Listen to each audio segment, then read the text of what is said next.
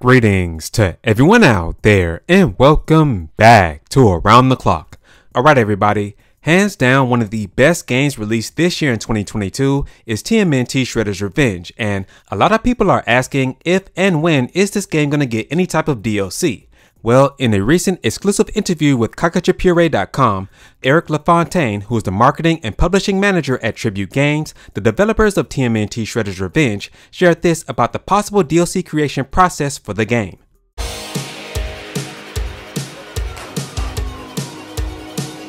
Well, it depends right now, and I'm hearing the sub question say, "Is there a DLC coming out?" People are requesting DLCs.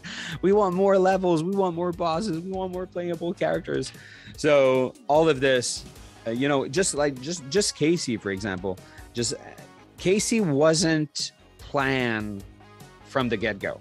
So adding Casey was an idea, and it wasn't set in stone when we started the whole production process.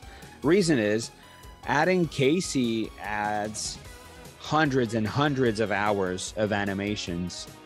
Adding a character is a lot of work, and if you add a character, it can create like more bugs. It opens like cans of worms for a bunch of things, and all of that, it will impact the project. It will impact the release date. We had to juggle with this, and the plan also is to get the game out, in a timely fashion, to want to please the fans, to make sure that all parties are happy with the project. We cannot work on a beat 'em up for more than, it took us 2 years from A to Z to get the game out. So if we thought of adding more and more and more, the game wouldn't be finished today. So it's all about like choosing what do we absolutely want in the game, what can we put aside. Now DLC, it all depends on what in the end is like the decisions that are made. Right now we're not in a position where the game has been released. It's not even 2 weeks now and it's too early to it's successful for sure. We didn't announce any numbers yet. We're not ready yet to announce anything.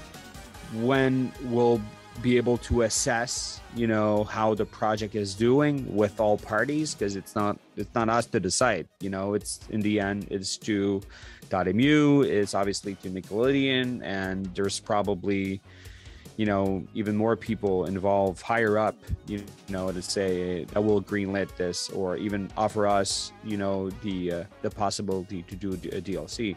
Would Tribute be interested in doing the DLC, or like working again for that project? I mean, yes, for sure. But right now it's really too early to say. And timeline, it all depends on on what would be chosen if we had that opportunity. So, as Eric LaFontaine has stated here, a concrete DLC plan has not been confirmed or discussed for this game as of yet because it's way too early. This game was just released a couple of weeks ago, and the official sales numbers haven't even been released to the public as of yet. Now, he did state here that Tribute Games would love to create DLC for this game, but of course, it will be a process to this, because first, it'll be discussions as far as what DLC will be made for this game as far as characters, possible levels, and things like this, and they will also have to go through the creation process itself, which could possibly take a couple of months. Now, in my opinion, I do believe that DLC will be coming to this game at some point, if this game sells very well, and from what I've seen so far from the eShop, this game has been the best seller so far since its release. I don't know about other consoles like the Xbox consoles, PlayStation consoles, and even Steam, but I know for sure on the Switch, it has been the #1 best-selling game on the eShop. And that's just digitally. The physical copies of this game have not yet been released, and limited run games as well as other retailers have different physical copies for this game, so I'm pretty sure that when the physical copies get released, the game sales will be boosted as well. And more importantly, we can't forget about all of the fans, all of the different websites and outlets that are putting their bid in to have this game to be a candidate for Game of the Year. And man, if this game gets that type of recognition at this year's Game Awards, whether it's Game of the Year or Indie Game of the Year, I'm pretty sure that .mu and Tribute Games will try their best to create some type of DLC for this game. We all saw what happened with Streets of Rage 4. That game was co-developed and published by .mu, and that game sold so well that a DLC package was created. I believe the same thing will happen with TMNT Shredder's Revenge. It's only a matter of time.